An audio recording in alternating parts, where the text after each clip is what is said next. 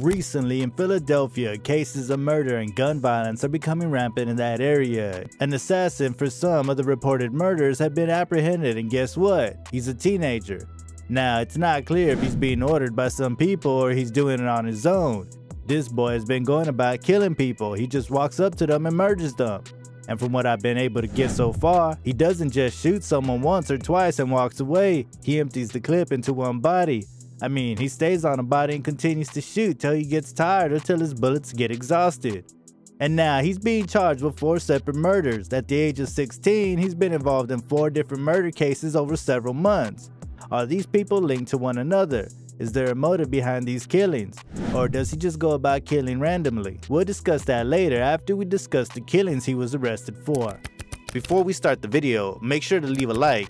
And if you would like to join this month's giveaway of one of these items on the screen, then all you have to do is subscribe to the channel and watch this video to the end to comment the hidden keyword.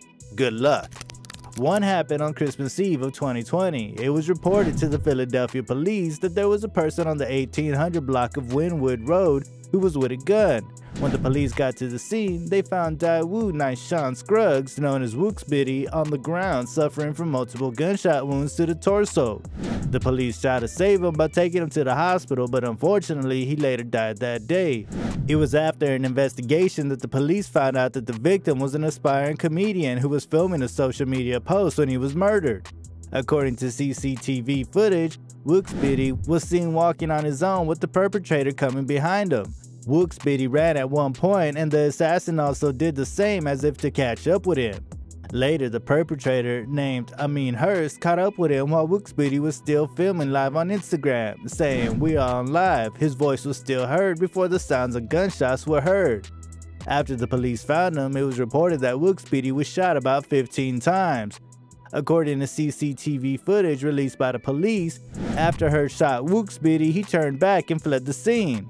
Hurst turning back to flee the scene made it seem like Wooksbitty was targeted to that scene. He turned and fled like mission accomplished. It's not known if something had transpired between the two before Wooksbitty's death. Probably they met at a place and he offended Hurst or something. All we know is he followed Wooksbitty to his destination and emptied his clips on him before he fled the scene.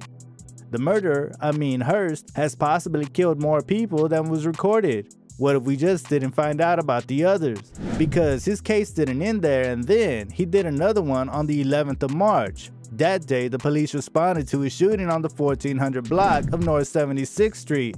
But before they arrived at the scene, 4 shot victims were already taken by private vehicles to a local hospital. Each of them was brutally shot, resulting in 2 dead and leaving the remaining 2 in critical condition, which they eventually survived. It's alleged that social media helped the police to link Hurst to that murder case. The victims of the unfortunate incident were Nagoon Smith, who was shot in the chest, arm, and shoulder and was pronounced dead at about 3:12 p.m., Tamir Brown, who had also been shot several times and was pronounced dead at 7:48 p.m. The 2 other shooting victims' names were not revealed, but both of them were 19 years of age when they were shot. There's not much news on this case, so we can't say if there was a fight between Hurst and a group, if he just shot them randomly, or if the 4 of them knew one another. He didn't stop still. He murdered someone else on the 18th of March. The victim, Rodney Hargrove, was just released from the Curran Fromhold Correctional Facility. Not long after his release, while he was waiting for his family for transportation, he was said to have waited about 45 minutes before he had to run back to the grounds of the jail facility with a car chasing him.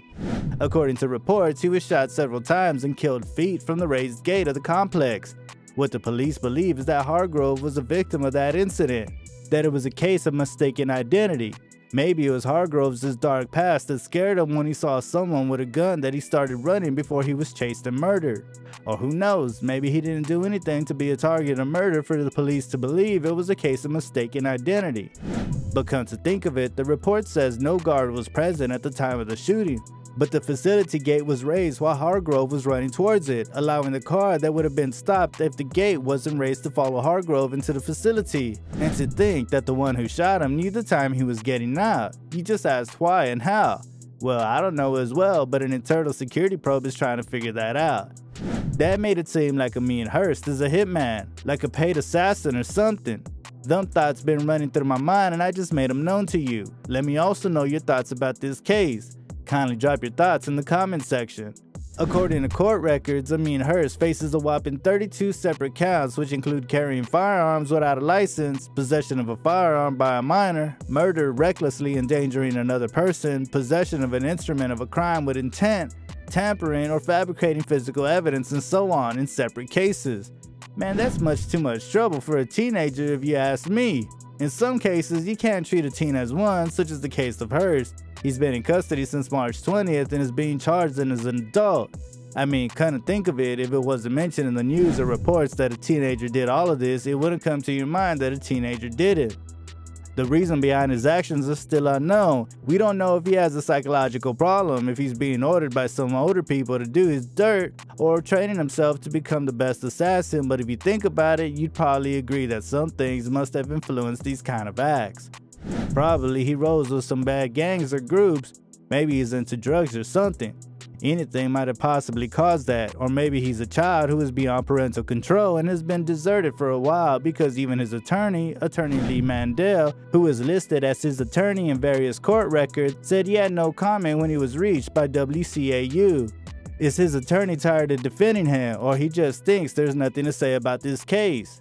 While there are possibilities that Hurst did all of that he's accused of, there are also possibilities that he didn't do some of it. There was a case of a teenager in the 80s who served 25 years for crimes he didn't commit, as at the time he could not read or write, so it's understandable how a lot of lies were fabricated against him.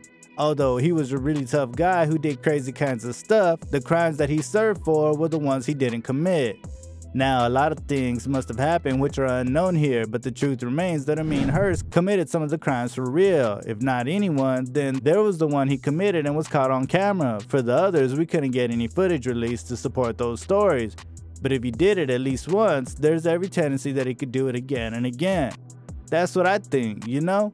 Tell me what you think about these crimes he's being arrested for. What do you think about the crimes he committed? What do you think about the motive behind these killings could be? Do you think Amin Hurst is really an assassin? Let me know everything you think in the comment section. Let's discuss like we used to do. If you enjoyed the video, please hit the like and also share it with others to watch. If you haven't subscribed to this channel, now's the time to do that. Also, hit the notification button to get notified of more amazing content from this channel. You can't afford to miss them. See you in the next video. We out.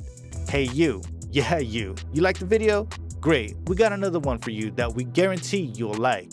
And all you have to do is click on the screen. It's free and without any hidden fees, but you have to click on fast because this message will self-destruct in 5 seconds.